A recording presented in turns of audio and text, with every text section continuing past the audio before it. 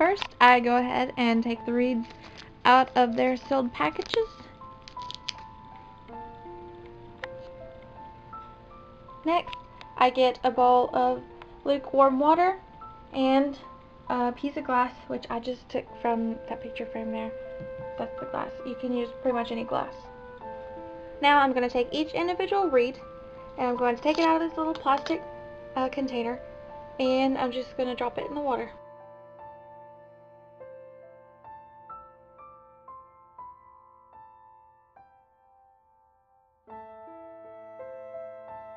After 2 minutes, you're going to take your reeds out of the water.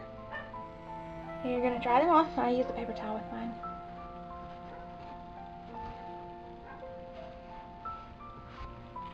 And you lay them flat onto the glass surface.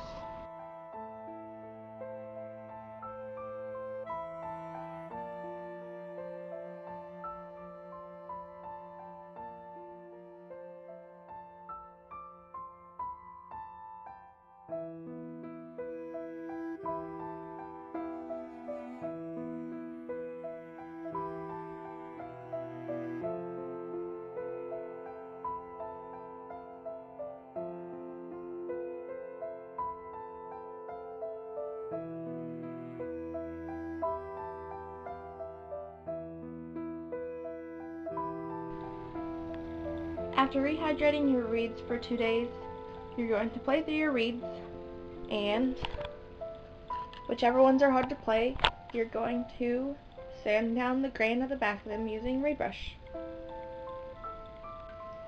Whenever I'm trying any new reed, I usually just play my chromatic scale.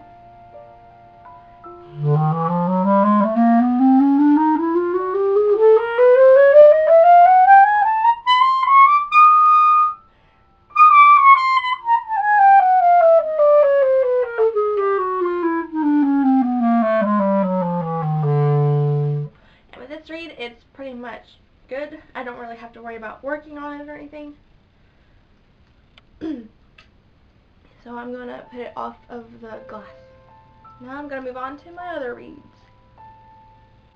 Okay, with this reed here, I'm just going to sand down the back lightly because it has a little bit of an air leak. So all you're going to do is take your reed brush and make sure that you don't squeeze the reed brush too hard because they'll break in half. They're very fragile.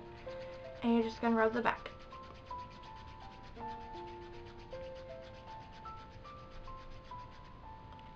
I'm not going to rub off too much because it wasn't that bad. And I'm going to try it again.